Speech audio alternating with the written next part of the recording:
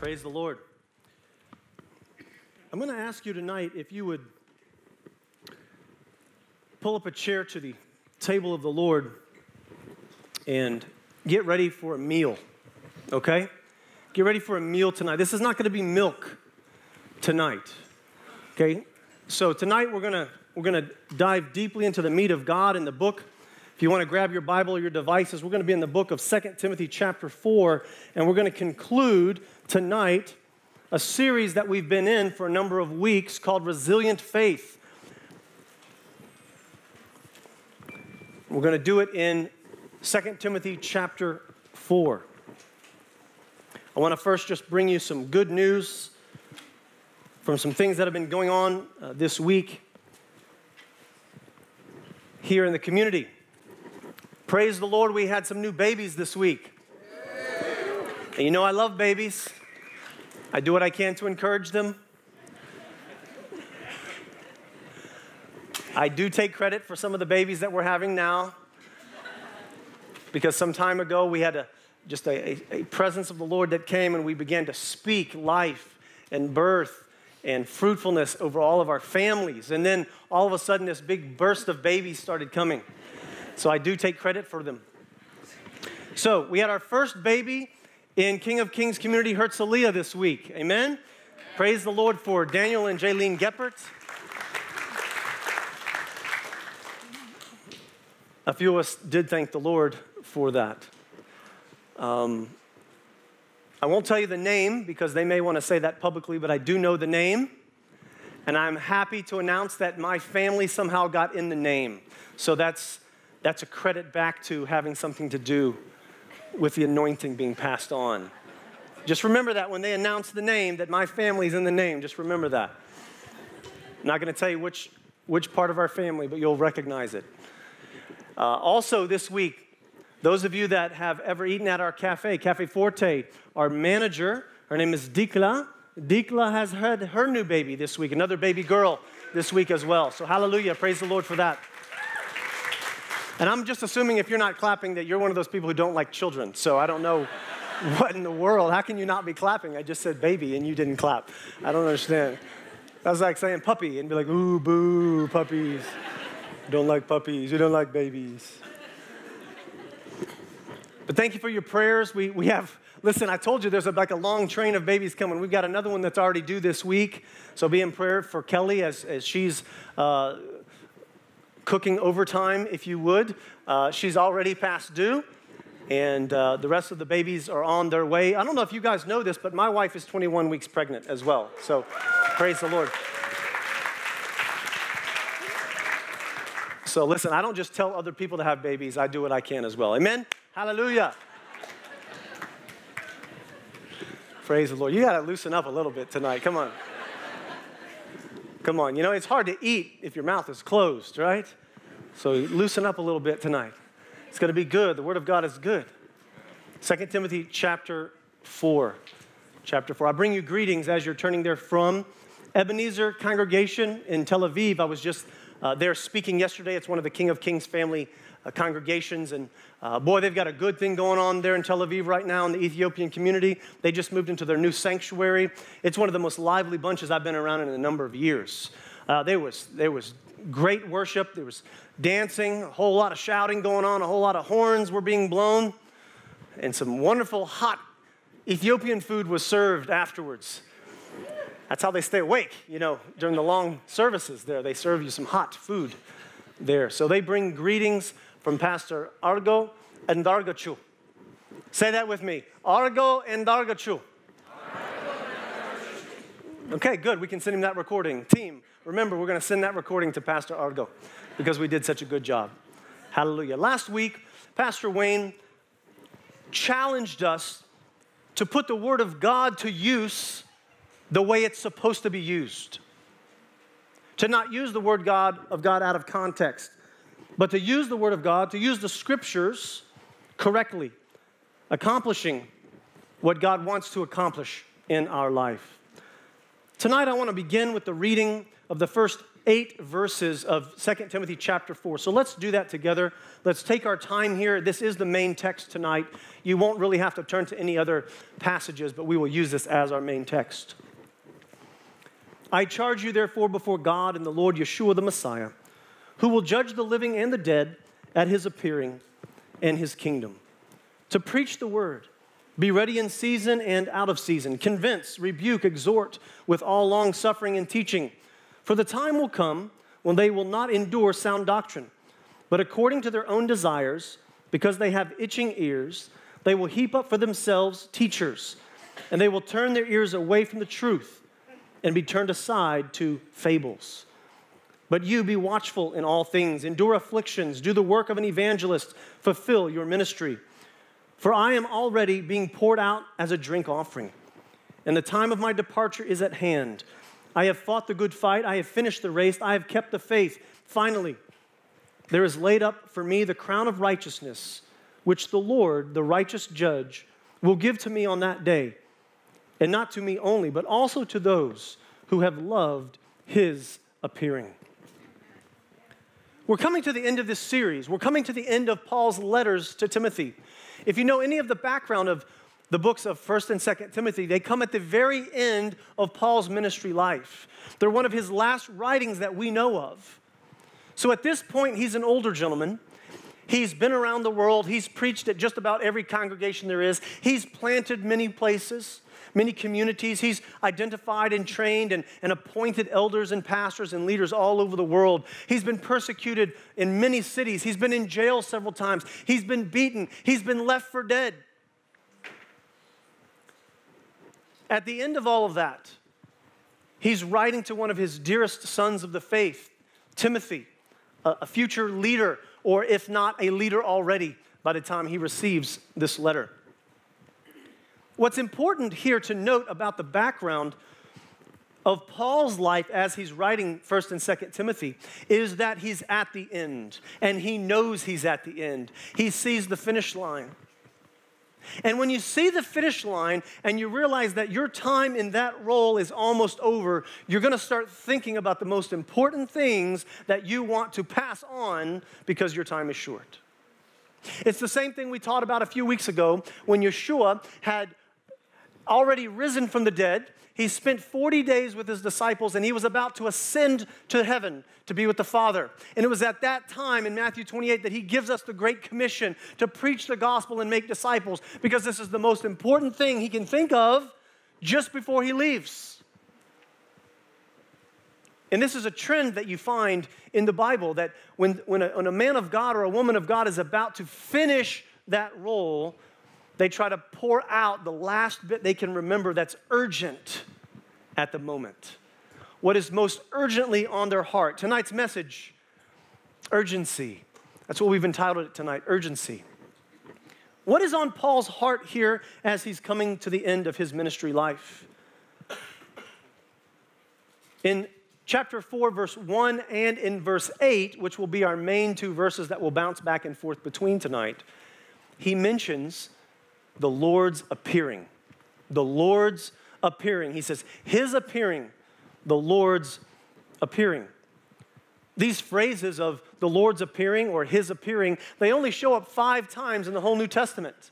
Ironically, 4 of those times are in the book of Timothy, showing you what is urgently on the heart of Paul as he's coming to the end of his time here on earth in his ministry. What is urgently on Paul's heart is the appearing of the Lord Yeshua.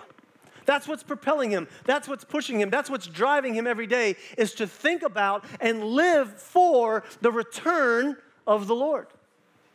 And he phrases the return of the Lord by saying his appearing. And again, he's talking about the second coming of the Lord. 5 times in the New Testament, but 4 of those times we find it here in the book of Timothy. The Greek word here for his appearing or the appearing, epiphaneia. You might recognize it because it's close to the word epiphany. And yes, they are the same rooted word. That when you see the Lord, you have an epiphany. What is the literal definition of this Greek word? It means a manifestation or a divine supernatural being. And so it is precisely used correctly here in Paul's writing, that he is talking about the revelation, the manifestation of Yeshua, his appearing, and his second coming. So I mentioned 2 of those 5 times in verse 1 and verse 8, but here are the other 3 times. Remember, there will be 2 more in Timothy, and the 3rd one or the 5th one in total will be in the book of Titus. 1 Timothy chapter 6, verse 14 says about Yeshua's appearing, I charge you to keep this command without spot or blame until the appearing of our Lord Yeshua the Messiah. 2 Timothy 1, 9 and 10. He has saved us and called us to a holy life, not because of anything that we have done, but because of his own purpose and grace. This grace was given to us in Yeshua before the beginning of time, but it has now been revealed through the appearing of our Lord and Savior Yeshua, who has destroyed death and brought us life and immortality. Titus chapter 2, verse 12. It teaches us to say no to ungodliness and worldly passions, and to live self-controlled, upright, and godly lives in this present age, while we wait for the blessed hope, the appearing of the glory of our great God and Savior, Yeshua the Messiah. There are other instances in the New Testament where the appearing of the Lord or the appearing of something having to do with Yeshua shows up. But these are the 5 times it literally says his appearing. 2 more times that you might come across in your study that something is appearing when it pertains to Yeshua himself. Acts chapter 9. Remember when the Apostle Paul is on the road to Damascus and he's going to persecute the believers. He has death and imprisonment in mind for the Messianic believers. And while he's on the road to go to Damascus, it says Yeshua appeared to him. And that was the epiphany that Paul needed, if you will. It was the manifestation of God's reality that Paul needed. That was one of the other mentions, although it doesn't use the actual term. It describes the same term. Another time that you might find in your scripture study comes from the book of Matthew chapter 2, when the wise men are feeling called and led to the birth of Yeshua. And it says that the star was appearing. Again, connected to Yeshua, but not directly Yeshua's appearing itself. So let's get back into our main text here, 2 Timothy chapter 4. I want to read verse 1 and verse 8 again. I told you these will be the 2 main verses tonight, verse 1 and verse 8. I charge you therefore before God and the Lord Yeshua the Messiah, who will judge the living and the dead at his appearing and his kingdom. Jump down to verse 8. Finally, there is laid up for me the crown of righteousness, which the Lord, the righteous judge, will give to me on that day, and not to me only, but also to all who have loved his appearing. Why do I link those 2 verses? What's unique about these 2 verses in this study is that Paul mentions his appearing twice. And in each sentence where he says the Lord's appearing, he uses the word judgment. I don't know if you caught it. Listen to it again. Now that I've told you, listen to how it reads again. I charge you therefore before God and the Lord Yeshua, who will judge the living and the dead at his appearing. Did you catch it? He will judge the living and the dead at his appearing. When we are excited about the appearing of the Lord, when we're excited about the second coming of the Messiah, do we understand the implications that that has? Here's the meat tonight. We can be very excited. We can preach the gospel. We can make disciples. We can talk to people about the Lord's return. He's going to return as the king. He's going to return as the peacemaker. He's going to return as the protector of Israel. He's going to return as the restorer of all good things. And although we do want to preach these principles, we can't preach the appearance of the Lord without talking about judgment. Because if you want the appearing of the Lord, you have to receive judgment comes with it. And that's why we're family here tonight. We're going to speak on these terms. Paul sees a direct link between the appearing of the Lord and the judgment of sin that will directly follow the appearing of Yeshua. Paul understands that when we pray about Yeshua's second coming, that this has major implications. This is not just a friendly visit.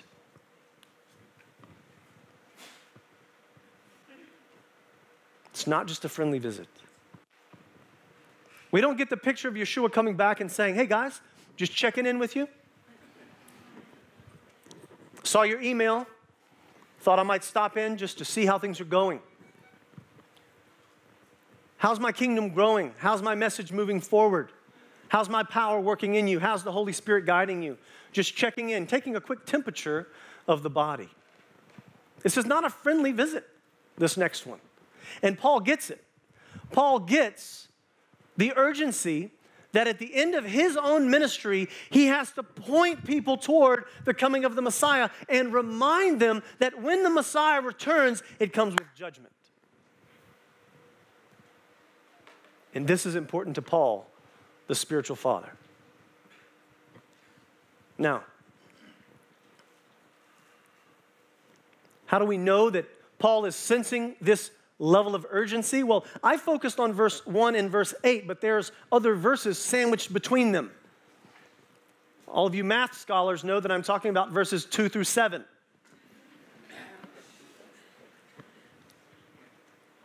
Good, some of you laughed at that. Here are a few snippets of what's going on between verse 1 and 8. So we're talking about verses 2 through 7. Let me just give you a few of the phrases. Paul says, I charge you. Preach the word. Be ready. Do the work of an evangelist. The time of my departure has come. I have fought the good fight. I have finished the race. I have kept the faith. His language is a language of urgency. He's out. He's done, and he knows it. And he knows that the clock is ticking, and he doesn't have much longer to say many more things. He doesn't have many more visits on his itinerary. And it's propelling him in heart to be a good spiritual father and to prepare the body of Messiah. So even his own language shows urgency here. But he does understand that the coming of Yeshua comes with imminent judgment. Now, this urgency, of course, it's written to Timothy, so he wants Timothy to feel the same urgency that he's feeling. But it's not just for Timothy. God's word is this great miracle that can be written for the individual at the time of the writing. And yet it can be used in principle for us as well today. So here at King of Kings, when we talk about the word of God, we give the word of God the highest place of authority in our life. We don't think, let me just clarify for some of you who may not know our position on the scriptures. We don't think there is one error in this entire Bible. We don't believe a translator got it wrong. We don't believe that a word was twisted around. We don't believe that some Greek guy in the past made a mistake. We don't believe that there should be books in here that are not. We don't believe that are books out there that should be in here. We believe in this word because this word of God is perfect to the converting of the soul. It is sweet as honey. It follows the path of righteousness. There are no mistakes in this word, and we build our life on this foundation. The same God who went on Mount Sinai and spoke face to face with Moses and gave him the Torah is the same God who wrote the rest. And there are many in the world right now who are having trouble deciphering between the authority of certain scriptures. I had a wonderful conversation with my oldest daughter this week. She's here in the audience tonight, and so I feel like I'm comfortable in this space because I'm not talking behind her back.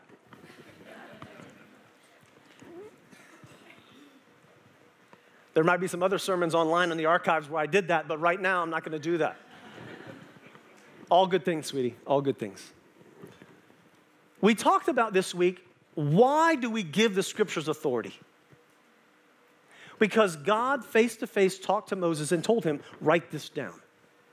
And Moses wrote it down. And we trust that because God spoke to Moses. And then he spoke to the prophets, and the prophets' writings line up with the law of Moses. And then we get into the Ketuvim, the writings, the poetry, and we find out that these people were following hard after God. And when they weren't following after God, God was quick to judge them, following the same consistency of the Torah. And then we get into the New Testament, and someone might say, well, where's the authority of the New Testament fall? How do we know to give it authority? Well, if God talking to Moses was enough, then certainly Yeshua, God, talking to the disciples was enough. And so we give the Gospels, the Besorot. We give them authority. There's actually not that many writers in the New Testament, is there? You go through and look at it, there's only 6 or 7, 8 writers of the whole New Testament. Most of them were disciples. They walked with God. And so we give them authority to tell us what God said. Thus, we are building the authority of the New Testament as well. And then you get into the writings of Paul and you say, well, Paul wasn't there with Yeshua. He wasn't a disciple. He wasn't on the mountain with God. He didn't see God face to face. I would beg to differ. Paul saw God 3 times. And if God talking to Moses was enough to give the Torah authority, then God speaking to Paul is enough to give Paul's writings authority. So if anyone in your life tries to argue with you or combat with you that they don't believe in the authenticity or the authority of the New Testament, you tell them it came from the same authority source that the Torah came from. It came from God's own mouth. And we don't change it. We don't think there's any games being played in the Bible. We just think it's God's heart for his people. And it is perfectly consistent from beginning to end. Praise the Lord for that. Now, some of you are saying, hey, Chad, listen, I'm following your logic here. The coming of the Lord Yeshua is imminently connected with his judgment. But doesn't that sound contradictory to what the Apostle John wrote? Where John said Yeshua didn't come to judge and condemn? Well, let's read what John said. John chapter 3, verse 16 to 18. For God so loved the world that he gave his one and only Son, that whoever believes in him should not perish, but have eternal life. For God did not send his Son into the world to condemn the world, but to save the world through him. A lot of liberals right now in the body of Messiah want to stop right there. God did not come into the world to condemn the world, but to save him. And they want to stop, as if there's not another half of the chapter yet to come. If we were smart and wise, we would read the rest of the chapter. Because this is what it actually says. For God did not come into the world, he did not send his Son into the world to condemn the world, but to save the world through him. Whoever believes in him is not condemned, but whoever does not believe stands condemned already. You see, the issue of Yeshua is not one of neutrality. Here's the picture the world wants you to think about. They want you to think that there is Yeshua the Savior, a neutral middle ground. You're Switzerland, right? And then, any Swiss people here tonight? Okay, we bless you. And over here, we have sin and hell and unrighteousness. And that's the picture they want. They want Yeshua, neutrality, and then sin and hell and everything dark and bad. And they want to paint a picture like you can stand in the middle. The Word of God says this, but whoever does not believe stands condemned already. There is no neutral. Either you are with Yeshua or you're already condemned to hell. When Yeshua is coming to save, he's not saving us from neutrality. He is saving us from the grips of hell. You follow me? But the world doesn't want you to think that way. The body of Messiah right now is even struggling with this thought, like there's a middle ground somewhere. Matthew 12, verse 30 says this, Yeshua's own voice, whoever is not with me is against me, and whoever does not gather with me, he scatters. Yeshua is very clear. There is no middle. There is no neutral. It is with me or not with me. And Paul sees this.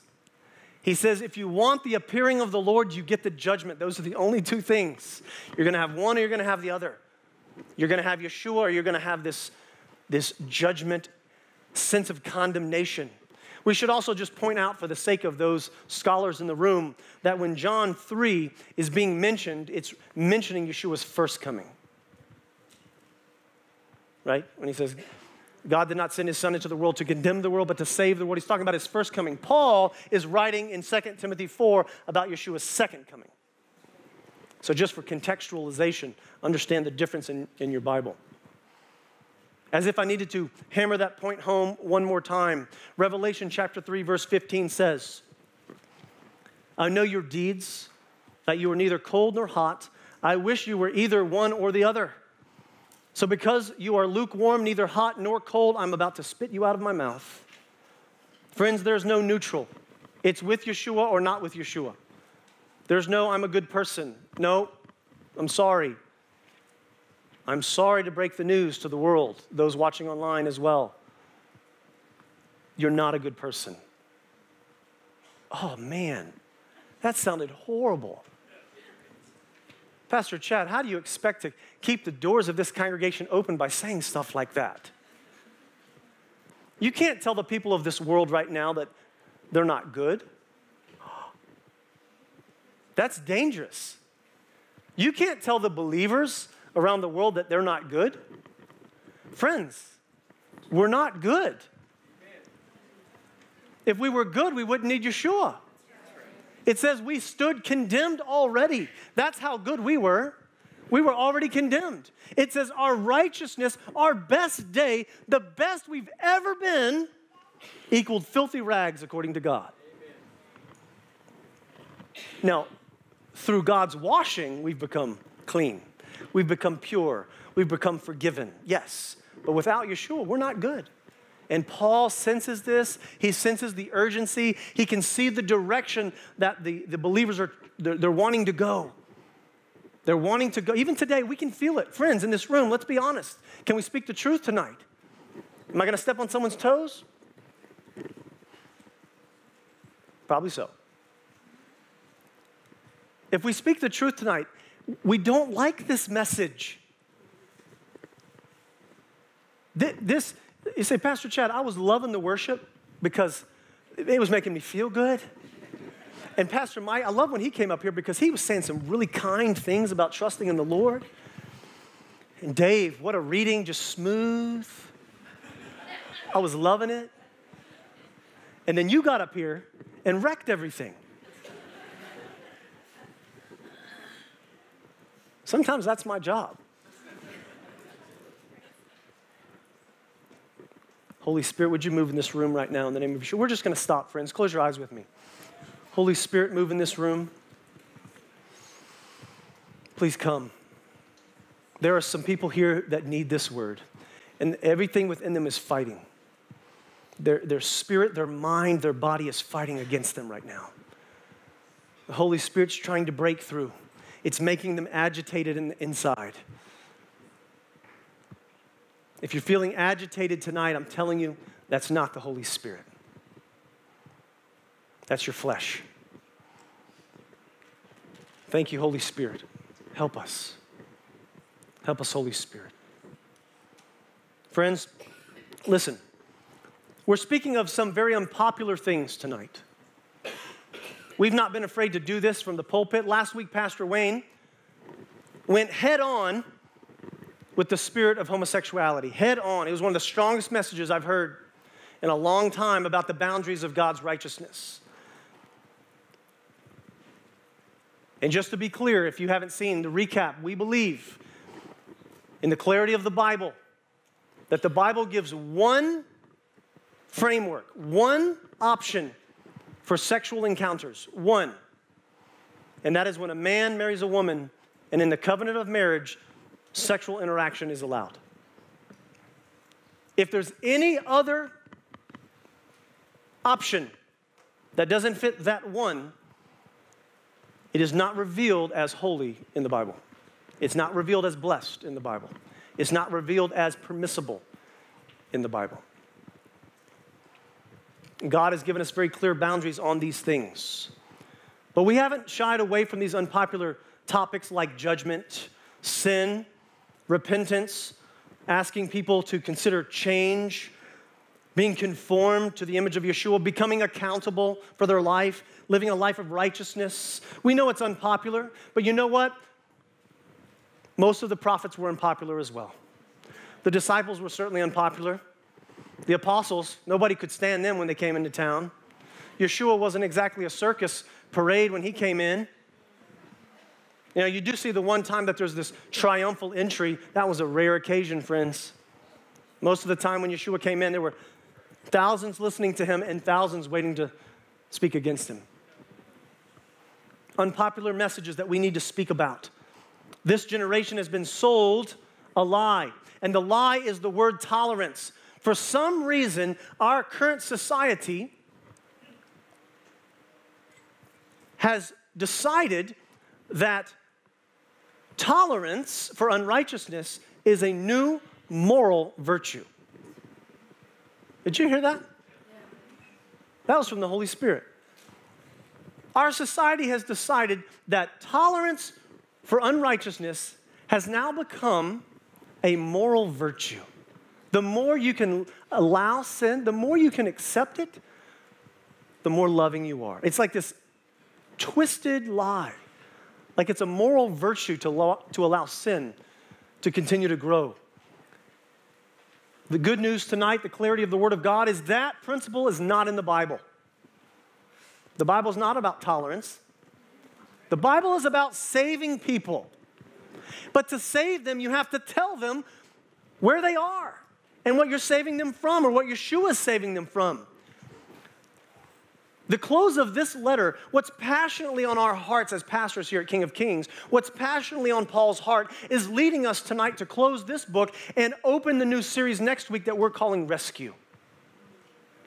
Out of the urgency of tonight, we're starting a new series next week called Rescue. The word judgment shows up in the Bible 121 times. Did you know that? The word judged shows up 55 times. So over 175 times if you really want to do some research on judgment and its role in the Scriptures. I know it's unpopular, but let me tell you where we're all headed, friends. Revelation chapter 19, verse 11. I saw heaven standing open, and there before me was a white horse, whose rider is called Faithful and True. With justice he judges and he makes war. His eyes are like blazing fire, and on his head are many crowns. He has a name written on him that no one knows but he himself. He is dressed in a robe dipped in blood, and his name is the Word of God. And what does the Word of God do? It comes to judge. Remember, the appearing of the Lord always is connected with his judgment. Revelation 19, when he comes on this white horse, what does he come to do? He comes to judge.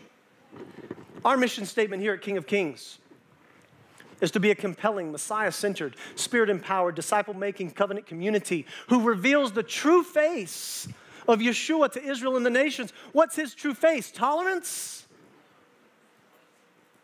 A blind eye to sin? That's not the true face of Yeshua. Do you know there's a balance between, you've ever heard this phrase, you can love someone into the kingdom of God? Raise your hand if you've ever heard that phrase. Or the principle in general. You can love someone into the kingdom of God. I'm not knocking the statement because it has some merit to it. You love people into the knowledge that God has done something in your life, and that leads them to curiosity to open the conversation.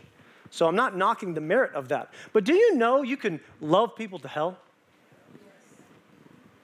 Because that's the tolerance message. Love them to hell. Hold their hand, kindly walk with them all the way to hell. And when you deliver them, tell them, but I loved you. I was tolerant with you. I was patient with you. I never once said anything about my belief system. I never once tried to push my religion on you. Aren't you so happy that I loved you all the way to hell? This is not what Paul wants us to do. Paul senses urgency. He says if you want to call for the appearing of the Lord, you accept that the judgment is coming with it. I understand this is not popular, friends, but this is where we're all headed. You know, you'll hear that phrase, listen, we all have a few things in life that we're going to deal with. And you'll even hear that phrase coupled with, and death is one of them. It's actually not entirely true. Because some will not die, right? At least in theory. If some are in the generation that comes alive at the coming of the Lord, there's this opportunity where they may or may not die according to Revelation. You go and search for that yourself. Find out what you think about it. But I can tell you one thing that every one of us is going to do. Every one of us, living and dead, judgment. Every one of us ends up in the same spot at the end of our life. We all end up with judgment. And so in the sense of urgency, let me tell you a quick story before I close.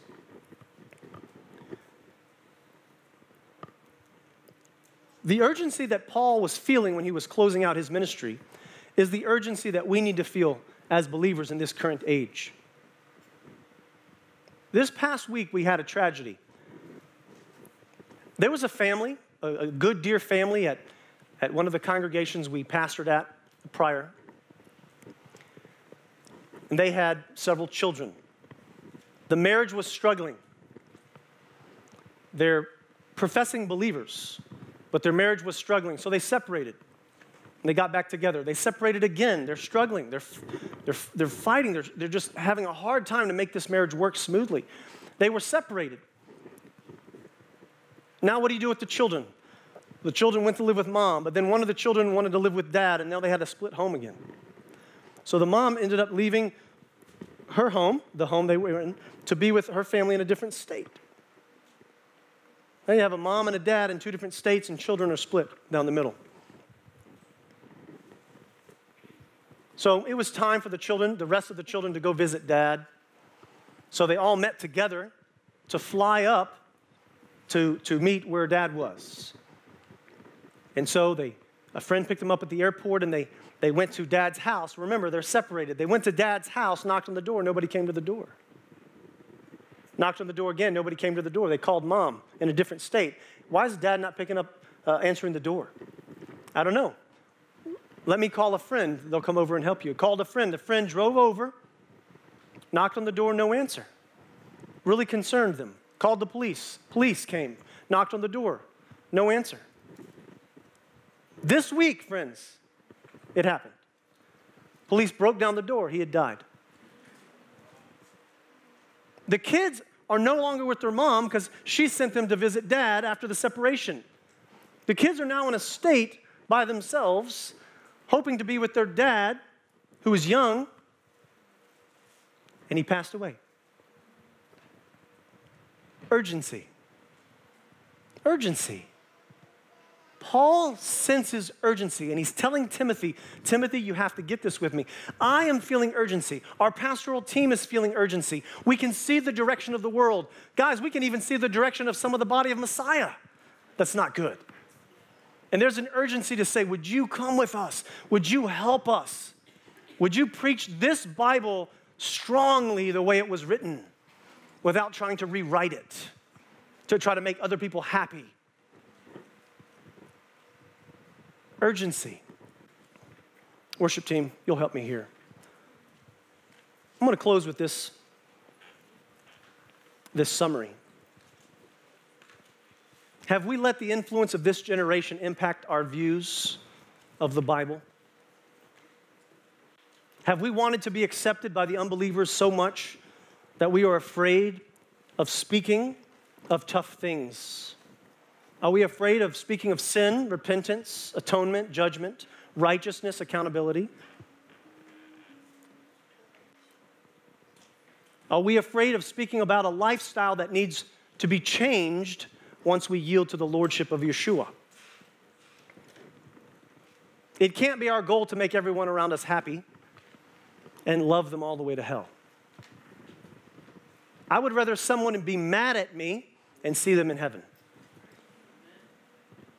than like me a whole lot and be separated from them forever in hell.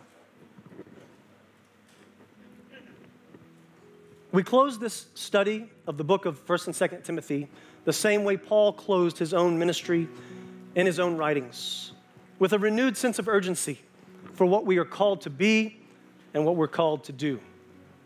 We are called to preach the gospel and make disciples. It's very straightforward. But you cannot preach the gospel without using the word sin, repentance, forgiveness, and judgment. We need to share the realities of these things with those that we say we love and show them that we really do love them. by telling them the truth. Bow your heads with me as we close. Holy Spirit, we thank you for walking with us tonight. You were so gracious. Not the easiest words, of course, but certainly we sensed your presence guiding us through it. Thank you for the meat of your word today. We trust your word. We trust its authenticity and its authority. We pray for those tonight that had a battle going on inside of them, that they would come to yield and trust in the gentle hands of the Messiah. We pray that as we fulfill the Great Commission, that we do so with urgency today.